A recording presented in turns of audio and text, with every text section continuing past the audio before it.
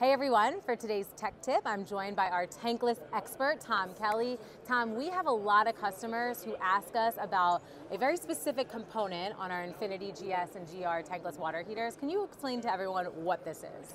Good question. So this is our flame detection device, but it's not what a lot of people think it is. They think, because a lot of equipment uses flame rods, this is an optical eye or a cat eye.